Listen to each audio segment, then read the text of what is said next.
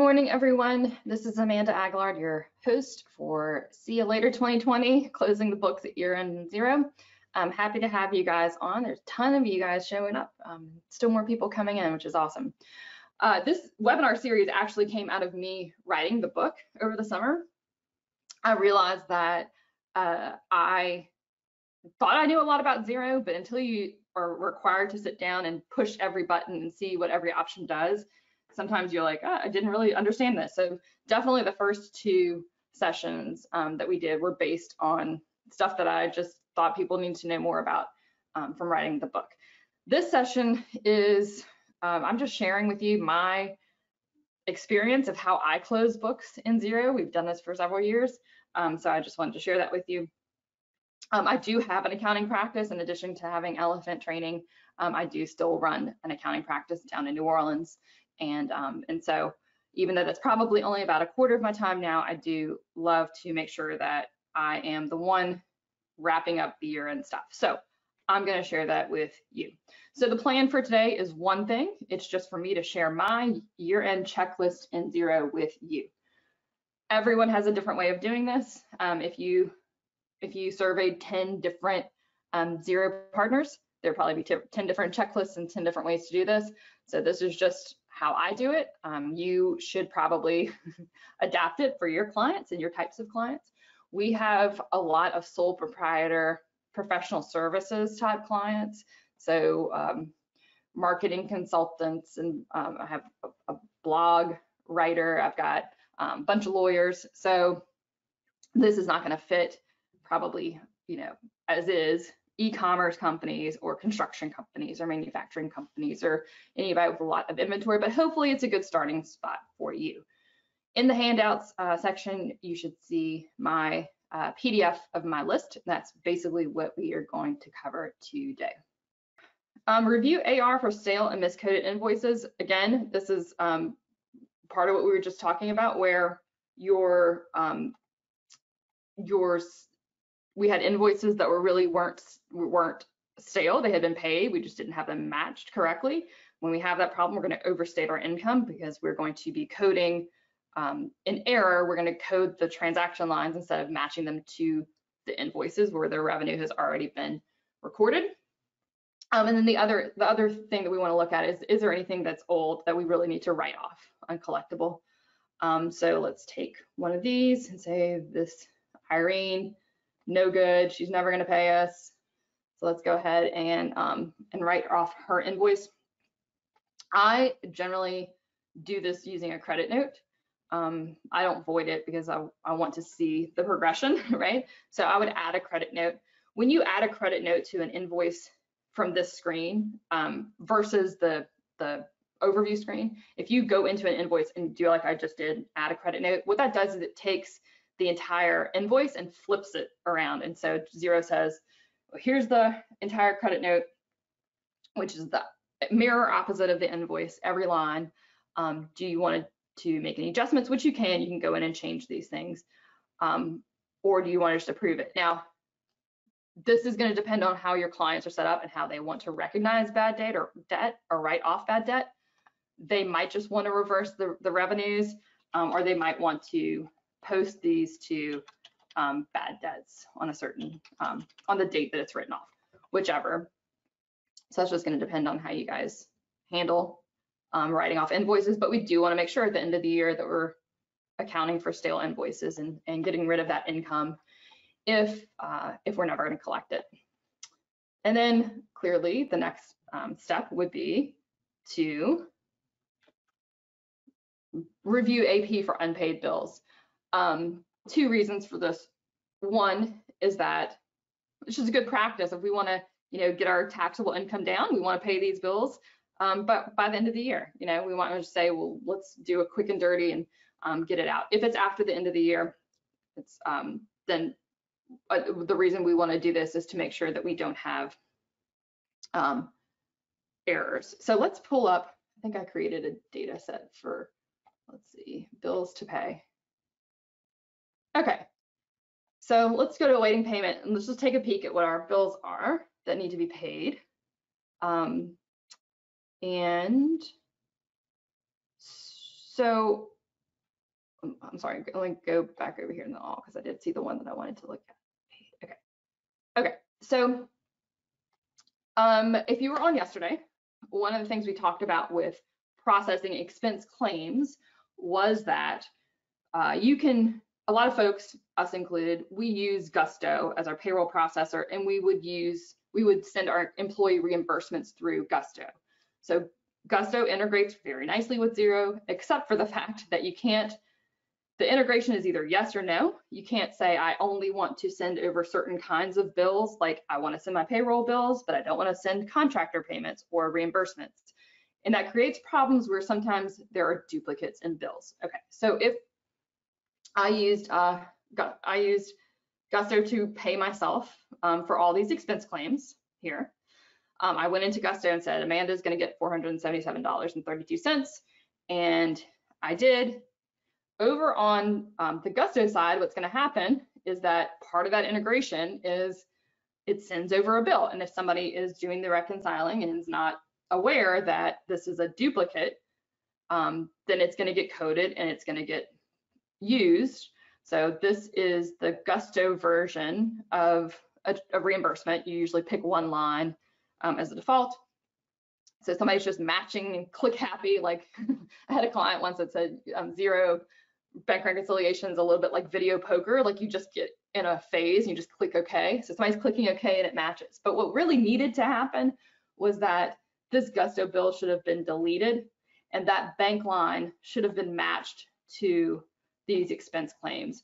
So we would only notice this if we were paying attention to what was still awaiting payment. So we need to go delete the Gusto bill and rematch that bank line to these expense claims that have come in through Xero and actually have the correct coding in them. Okay, so where are we? We are on 5. Verify all balance sheet balances. So all of our asset and liabilities that are not bank accounts, now is the time we go in and verify those. And I have the best news for you guys. If you follow me on Facebook, you saw that I was giddy about this morning.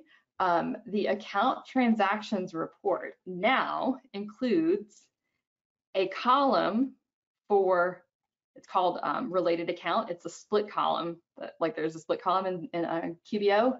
As of this morning, there's now one in Xero. So that means for this piece of our checklist, it's going to be a lot easier to do our reconciliations and figure stuff out. So I'm just going to grab, probably don't have a real good example to use, but we're talking about lines of credit and any kind of asset or liability accounts. We want to make sure that those are trued up at the end of the year.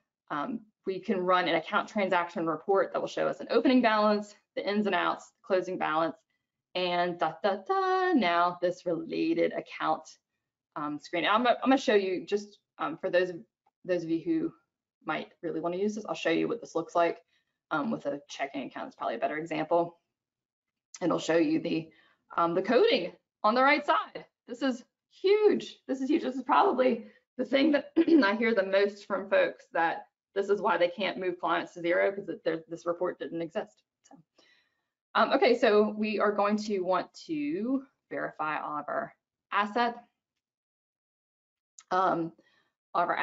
and liability accounts, all of our balance sheet accounts. Okay. The next thing we're going to do is, this is what I do.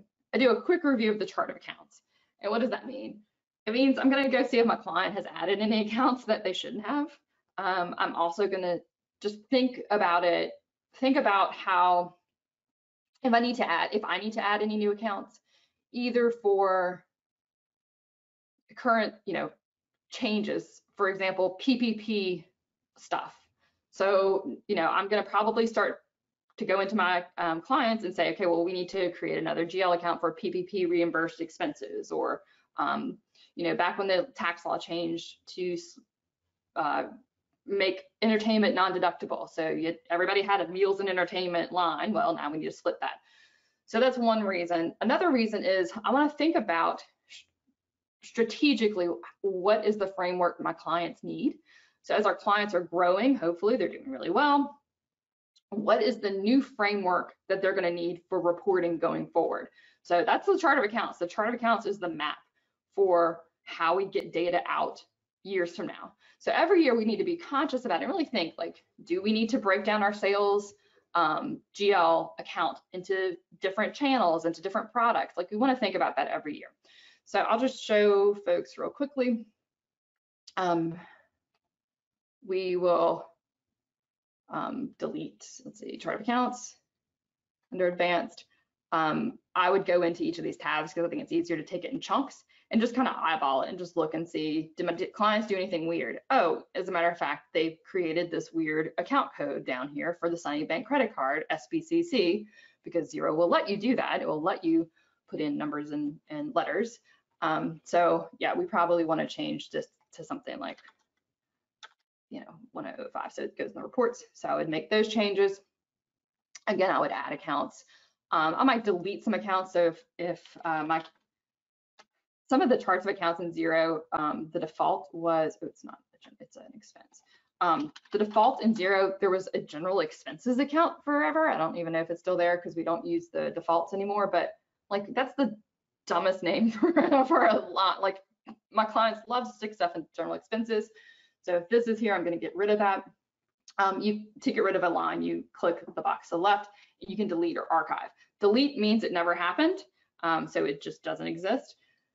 If any transactions have been posted to a general ledger line, you can't delete it. You can only archive it. So archive will take it off of the choices going forward, take it off of stuff, but you can't actually delete it because there's history there. Okay. So quick review chart of accounts. Review of a detailed general ledger. So, so the first step of what we did was making sure all the bank lines were shown up, like all the bank lines made it into the system, but that doesn't mean that they're all coded correctly. So we want to review coding. So one way to do this is with a general ledger report, although now that account transactions has that split column, that might be even better, but I'll just show the general ledger report. It's kind of old school. So we're going to run it for the whole year, and we want to sort by code, not by name. And then if you scroll down, you can export it to Excel. And then what I do is I just eyeball it. Like, you get pretty good at this after a while, where you can see the outliers. You can see the things that are not right. Hold on, let me see if it's opened on my other screen. Give me a sec. Okay, so I would scroll down and just kind of eyeball it, look for weird, chunks of things are going to look the same. So when something looks different, I would stop and say, okay, does that make sense? Yeah, okay, that's great. Here, there's all these are credits except this one's a debit. Kinko's copy services, that's clearly a mistake. So then I'd go back to my bank statement my bank transactions and go and recode it. So let's talk about how to recode. Raise your hand if you love find and recode. I think find and recode in Xero is like the best feature, probably the best feature. I think this is what a dork I am. I think it was released in 2017. It is truly like one of the best feature improvements that Xero has ever released. So find and recode means we can find transactions using query criteria and recode them in bulk. So let's say that we notice when we do our general ledger review that we coded all of our Acme Chemical transactions to cost of goods sold, but really they were internal for janitorial use or whatever. So first thing is to go set our conditions for the query and look at all these choices. You can do so many things. In fact, we've talked about in some past trainings about using find and recode as strictly a search tool, like, because the search fields are so much better than the general search up here. So if you're looking for something, come in and use these fields. Even if you're not going to recode, the find part of find and recode is worth it. So, but we're going to go look for, we're going to look for contact is Acme Chemical. And I would always generally put date restrictions around this too, so I don't go into prior periods. Acme Chemical, and I see that, you know, they're all, a lot of these are coded to cost of goods, but really they should have been to janitorial. So I select all of them, go to recode. I'm going to recode the source transactions because it was a mistake. We coded it the wrong way. And I'm going to change it to janitorial expenses and hit review. And then Xero is going to tell me it might take forever to do this. It doesn't. It only takes a couple seconds. And now magically they're all fixed. So that is one of the best features in Xero. Make sure you grab those downloads with the checklist if that's something you want to keep. There is a Facebook group if you're on Facebook. This is a pretty good resource. I'm trying to build it as a community where folks can ask questions and help each other out. So if you're on Facebook, feel free to join. Love you guys. Take care, and I'll see you around soon.